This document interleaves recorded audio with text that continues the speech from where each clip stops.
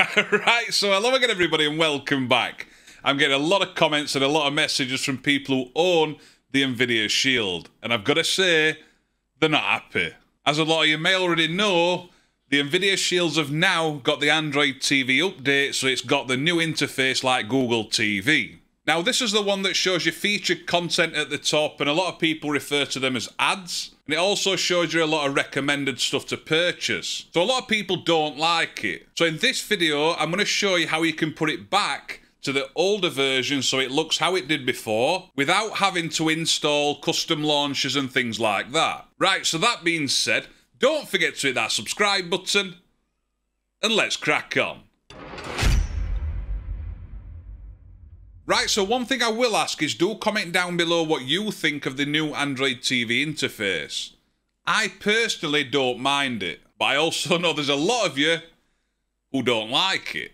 And for anybody wondering why I'm uploading to this channel once again, it's because I still can't upload to my main channel. So just check that subscribe button, and if it's red, click it.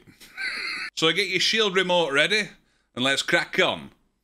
Right, so first of all, we're going to go up to where it says Settings. And on Settings, go down to where it says Apps and click on it. And then you're going to click on See All Apps.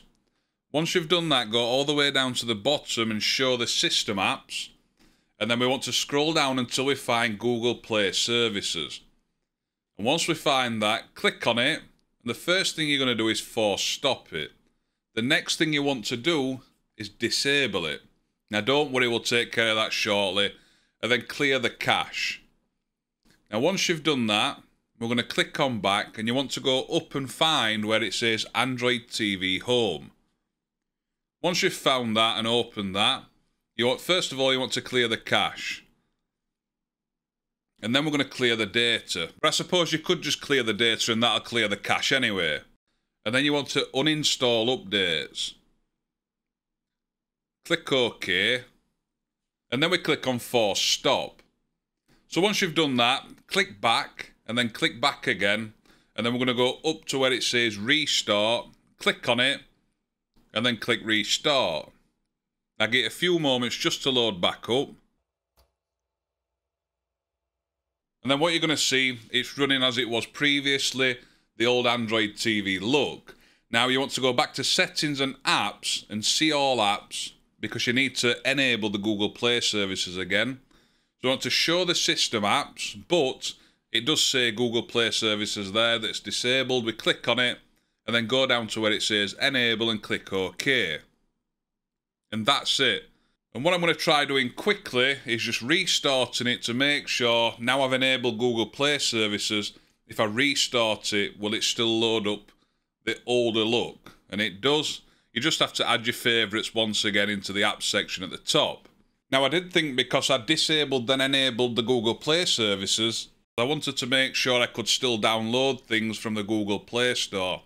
So I went into it, I just found VLC Player, clicked on Install. As you can see, it's installing fine, and I can open it and use it as normal.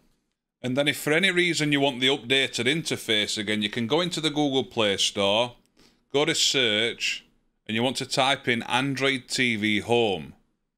Then once you've typed that in, we're going to click on Search, and you can see it there. Click on it and simply click Update. Give it a few moments just to do the updates. And then it'll give you the option to uninstall. But we're going to click Home. And then I'm going to long hold the back button and restart. Click on Restart. And then give it a few moments once again just to start back up. And then we'll just let it load back in. And as you can see, we get that featured content at the top once again. We've got the updated interface. And then we can click on the details. It'll tell you can customize the channels if you want. But that's how to get the updated interface back. So that's what you can do without having to install custom launchers and just making it a bit complicating. And it gives you the true Android TV look that you wanted. So yeah, sorted, ding-dangly-do. That's how you do it. That's how you can go back. That's how you can update it. I want to give a shout-out to Cranky on Twitter, because it's actually him that messaged me about this on Twitter. I've just said Twitter, haven't I? So thank you very much for that. And hopefully this video helps at least one person, because then it was worth making. Right, so that being said, I hope you enjoy the rest of your day. Don't forget to hit that subscribe button down below. And I'll see you soon. Ta-da! Right, so hello again everybody and welcome back. I'm getting a lot of...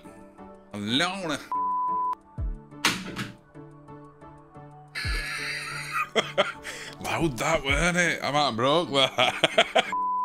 So one thing I will ask is do comment down below what you think of the updated Android.